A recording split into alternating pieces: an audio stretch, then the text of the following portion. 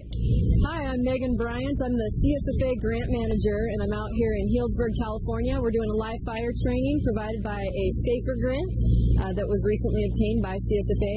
We've got Geyserville Fire Department out here, along with a bunch of guys from all over Northern California to participate in this training. It's provided for free, paid for by the grant itself, and we'll be doing these all over the state. So it's a good way to bring people together at a low-cost way to get some training in and kind of experimenting a little bit. We've got our Ross Valley trailer out here at Healdsburg, and we'll be using different facilities to get a little bit different experience and hone in on what will be best for the volunteer fire service around the whole state.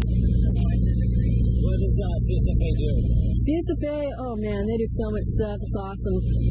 My specific role, I've been helping them obtain grants the last several years. So a big intent for the volunteer service, fire service specifically, is to have different training opportunities, from live fire training to retention and recruitment workshops.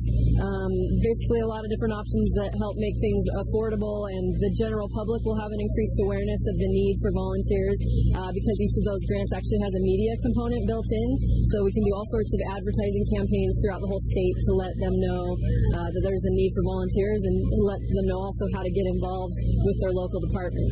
So CSFA is obviously a statewide association, about 20,000 members right now, both career guys and volunteers, and their objectives are to enhance the fire service as much as possible and have a strong and united voice.